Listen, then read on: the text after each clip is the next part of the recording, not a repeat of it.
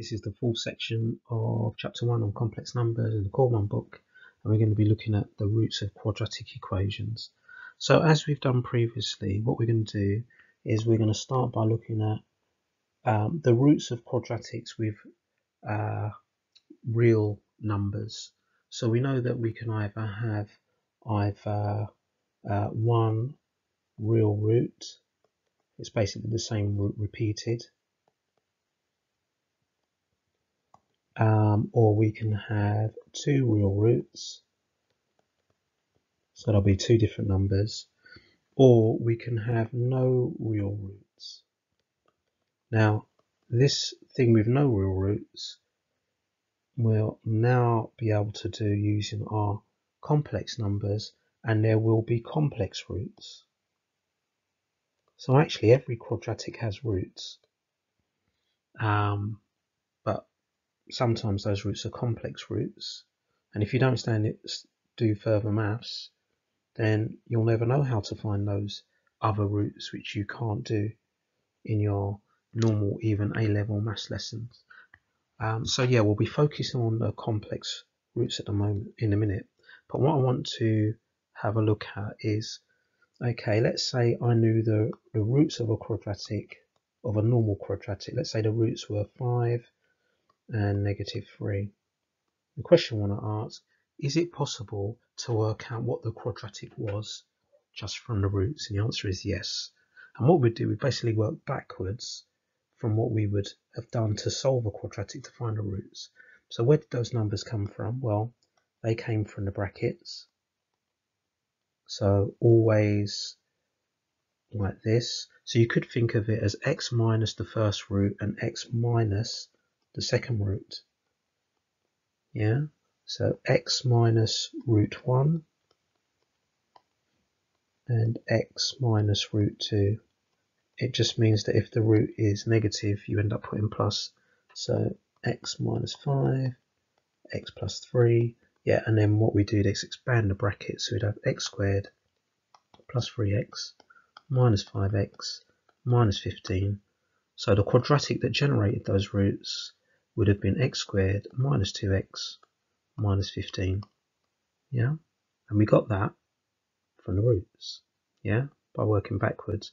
We can do the same type of thing with complex roots. If we know what the roots are, we can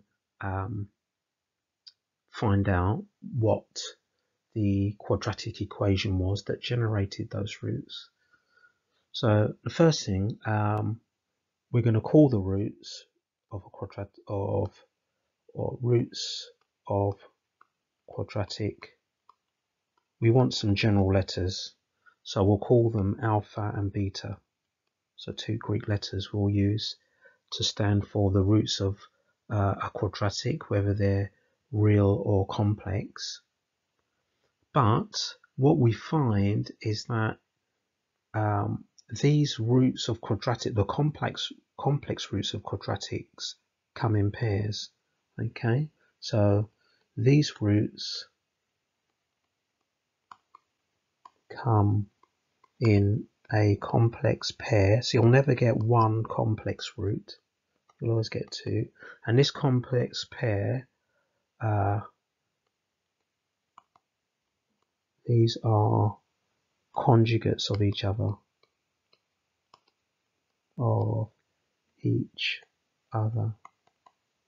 yeah.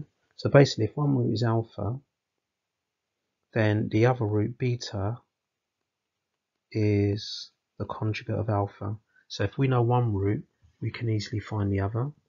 And then like before with the real roots, what we can do is we can, remember we're going to be using z because we're talking about complex numbers, we could write those roots as z minus the first root, z minus the second root.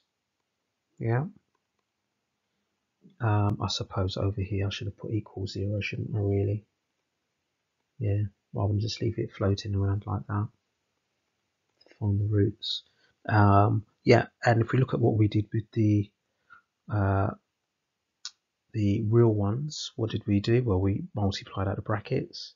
So if I were to multiply out the brackets here, I would get z squared minus z beta minus z alpha plus alpha beta.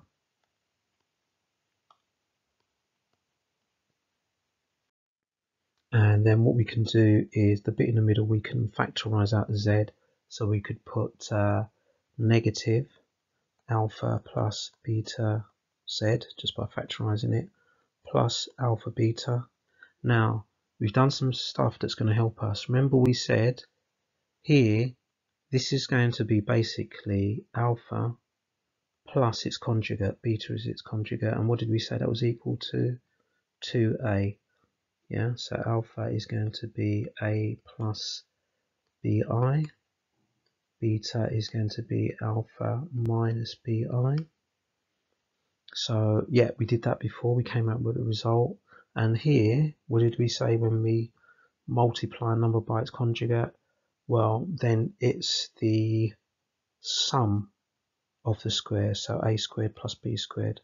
So that may give us some quick ways. So here we're just doing alpha times its conjugate. We may have some quick ways of working these values out to get our quadratic, and we'll write our quadratic in terms of z rather than in terms of x.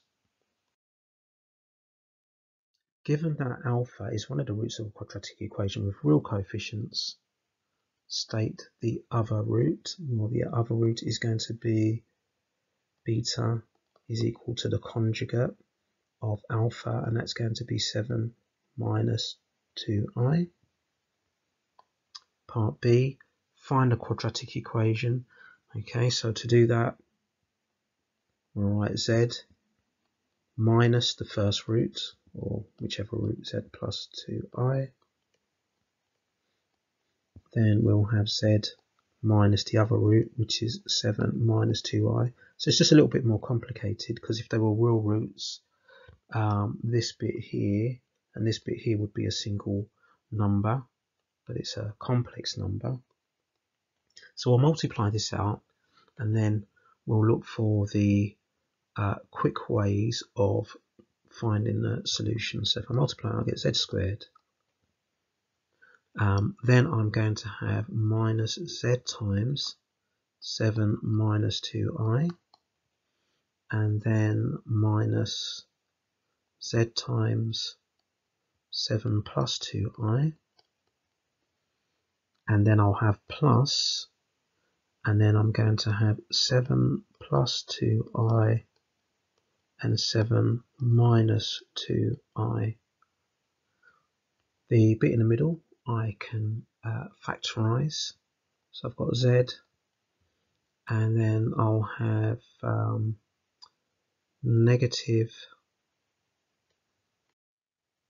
z, and then I'll have 7 minus 2i plus 7 plus 2i. I don't need to factorize it. I could just like multiply it all out, and then this here. Now, rather than go straight to the rule, I'm just going to multiply it out, because in the last bit of the question we're going to sort of prove the result. So z squared, now negative z, now in the brackets I've got 7 plus 7, which is 14, and then 2i minus 2i, so I basically end up with 14 here. And the bit at the end, I will multiply the brackets, even though I know it's the sum of two squares, and then just to prove to you that it works.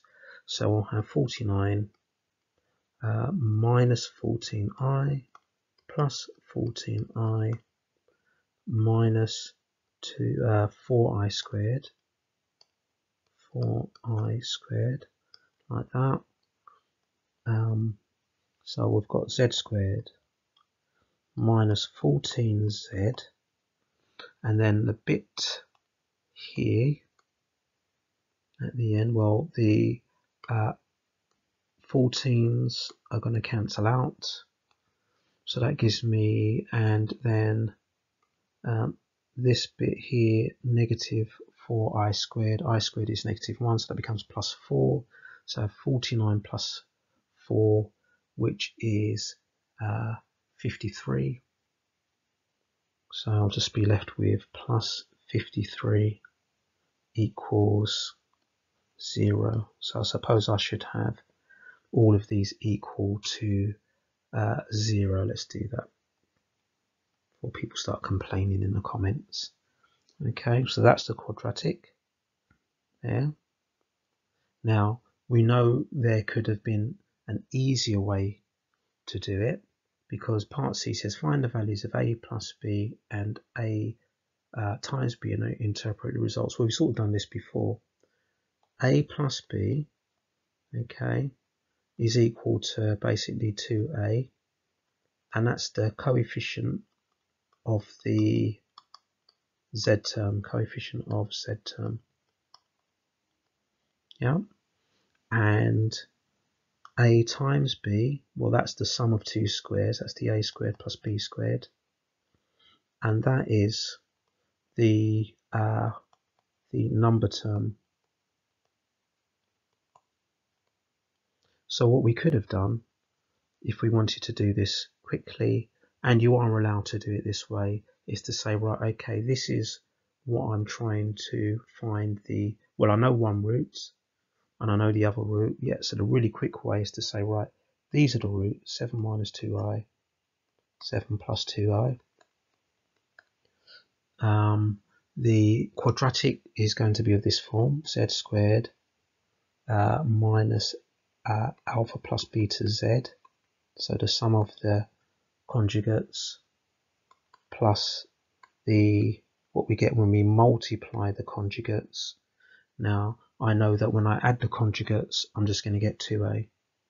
Okay, and 2a, 2 times the real part is 14. So I could write z squared minus 14z. And the number at the end is what we get when we multiply the conjugates, and that's when you get the sum of two squares. So you get 49, 7 squared plus 2 squared 4, and you get 53. So there, and that's much quicker. So you can use that result to find a quadratic really quickly. Right, you should now be able to do exercise 1e on pages 9 to 10 of the textbook.